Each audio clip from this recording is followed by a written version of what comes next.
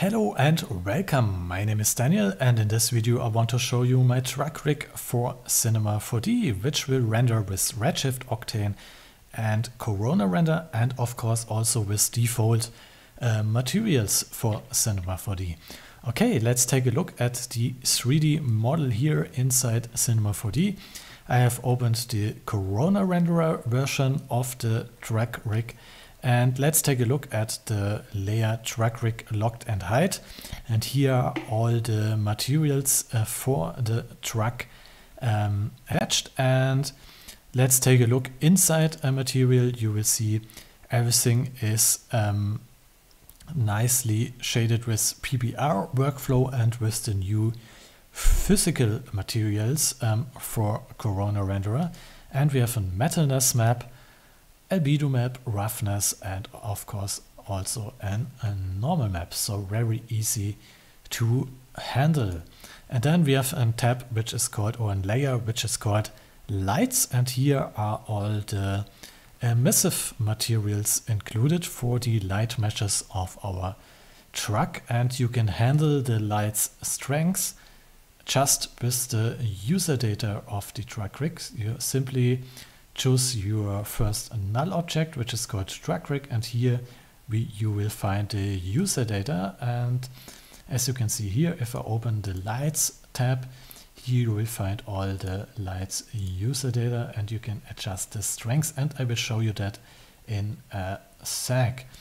So if you don't need the materials anymore and if you want to animate this rig, you can simply disable the track rig locked and hide and lights layer, and also hide it and lock it. That's it. Okay, and now we want to take a look at the user data here, and as you can see, all the meshes except some small meshes are modeled SDS.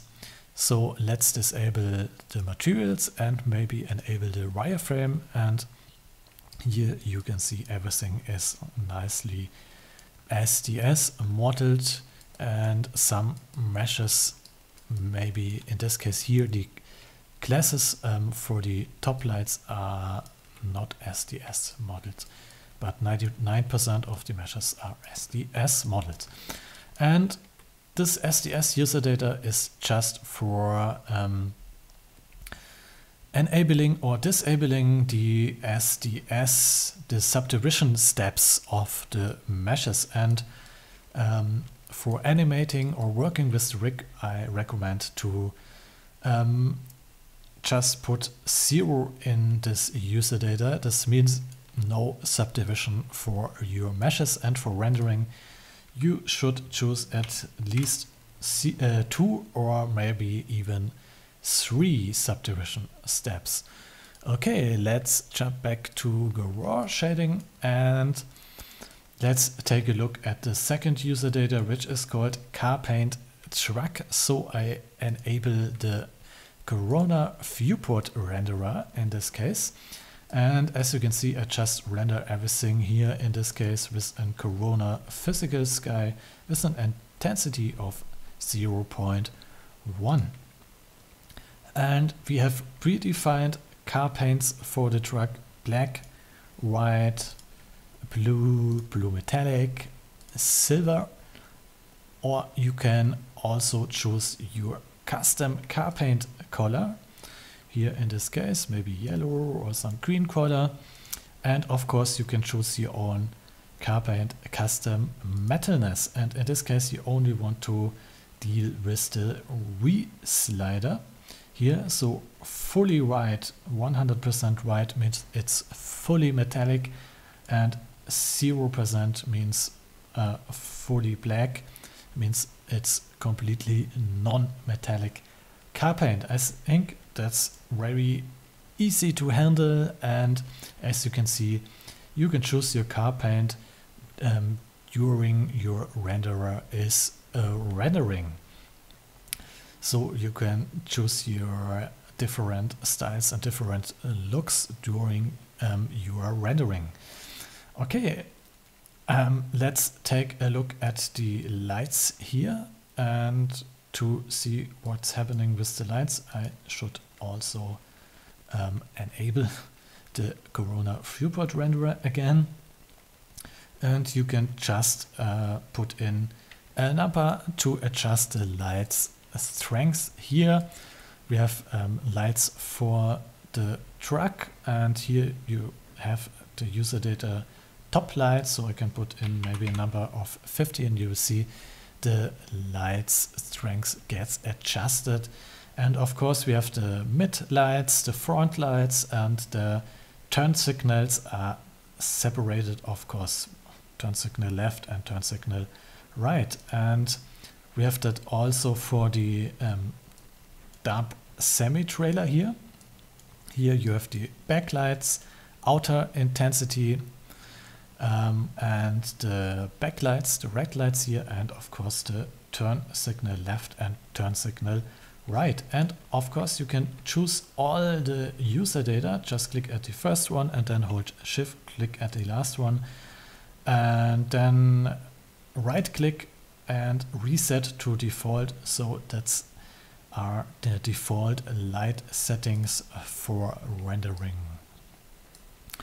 Okay, I think that's very nice. Let's take a look at the tipper semi-trailer user data here, and I disable my subdivision steps so everything is nice and smoothly in the viewport. Okay, let's take a look at the tipper semi-trailer rig here, and you can move the dump body up and down, and in reality you always want to make sure your underride protection is up, and in this case we have an underride protection user data slider here to move the underride protection up and down. And if you move your dump body up, you make sure the underride protection is at 100% in reality. And here we have the slider to move the dump body up and down, and as you can see the hydraulics cylinders follow automatically, and of course the flap opens and closes automatically. And if you don't like how the flap opens and closes, you have a flap overshoot user data, so you can animate the flap as you like with this flap overshoot user data. Okay, then we have the extension supports, and in reality the extension supports are down if you move the dump body up, and if you drive the extension supports are up. And you can do that with this user data slider here.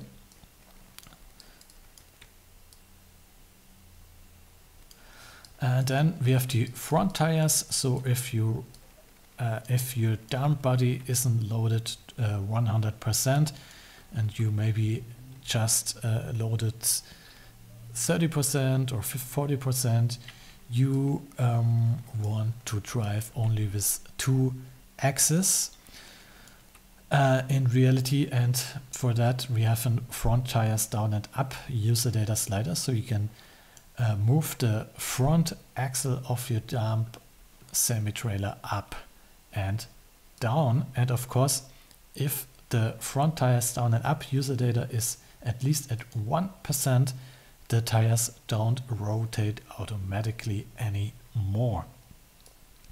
Okay, that's it for the tipper semi-trailer. Let's take a look at the drive controls for the whole truck.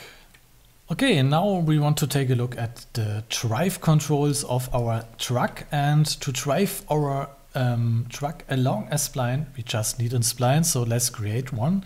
I simply jump into the top view, create a rectangle spline, and let's make it bigger, maybe something like this, give it a nice rounding, maybe 1000 centimeters. And then I simply convert the spline, and then I make sure it isn't closed, and maybe I delete some points here, and that's it. Now we are ready to drive our truck along the spline. So we make sure we put our spline into the field here, but as you can see here, it is called spline uniform. What does this mean?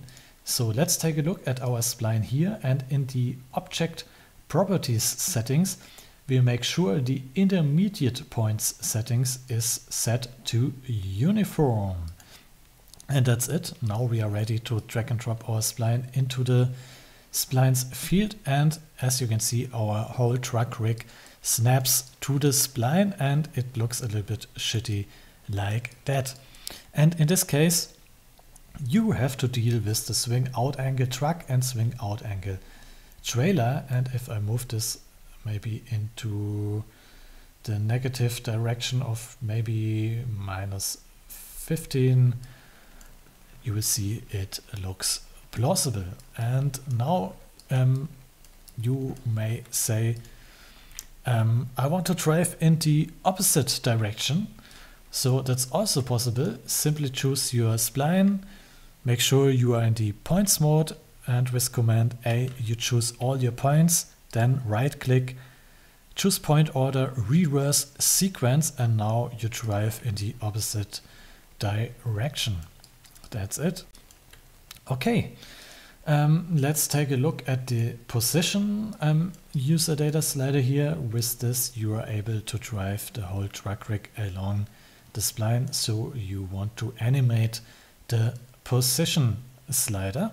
So let's do that. I simply create a keyframe at frame 0, just hit the button, and then maybe I move it to 300.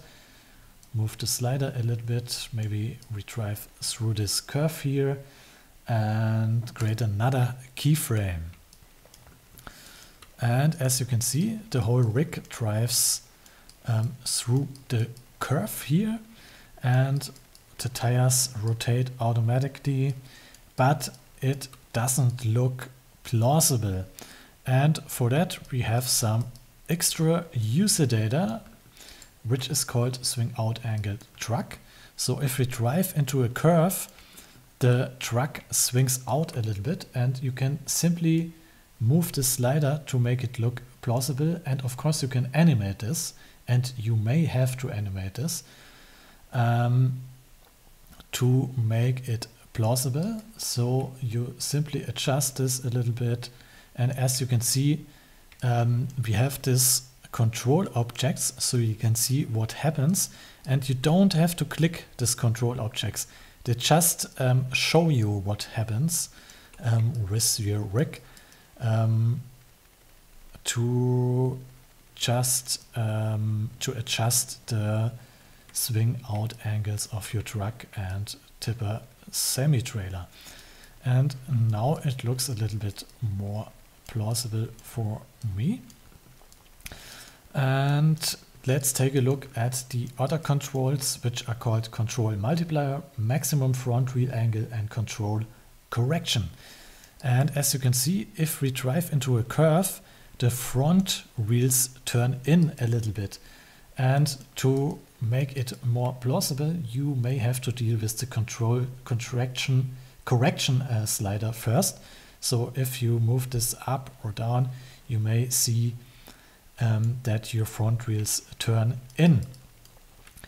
And to multiply this turn in of your front wheels, we have the control multiplier, and we can move this up. And as you can see, if I move it or crank it up maybe more than 5, nothing happens anymore, and then the maximum front wheel angle user data comes in.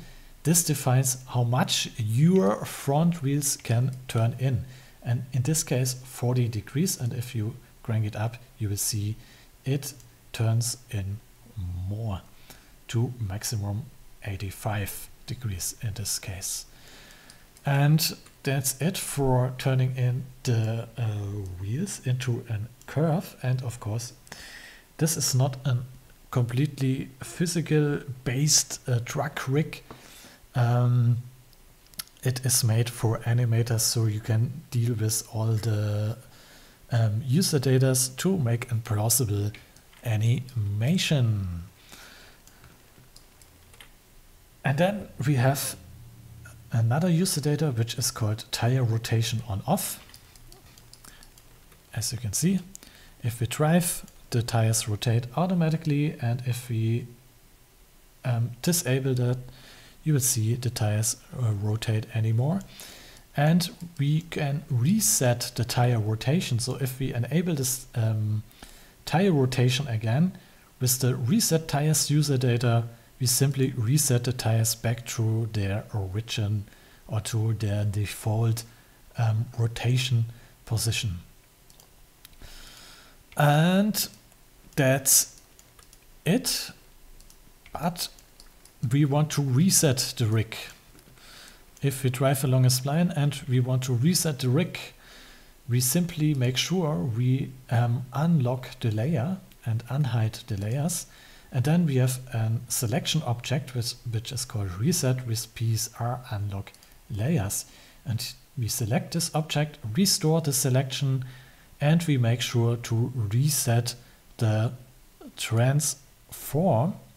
But you will see nothing happens, and that's because you have keyframes here at this user data. So we want to make sure we don't have any keyframes anymore. Just select them with Command Shift and click the button. And then we make sure we clear the spline field here. And now we are able to reset our rig to the default position. And maybe you want to make sure your tires rotation is also resetted back to its default state. And that's the whole drag rig for Cinema 4D. Thanks for watching this video. See you soon and goodbye.